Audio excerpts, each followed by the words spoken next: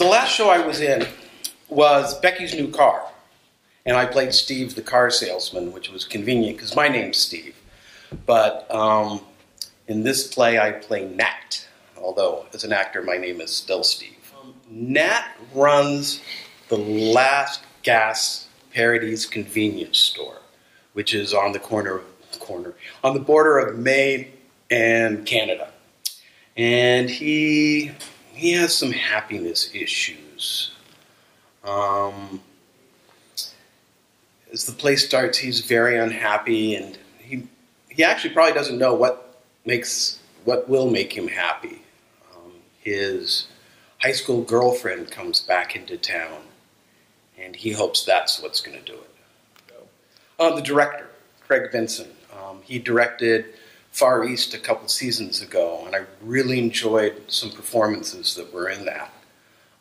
People that I've enjoyed before, but there was something a little special about their performances. I thought they really brought something extra to those roles, so hopefully he can do that for me. He says he's a collaborative director, and he means it. He takes suggestions, he listens to them, he doesn't always follow them, but he takes them. I know that my voice is being heard.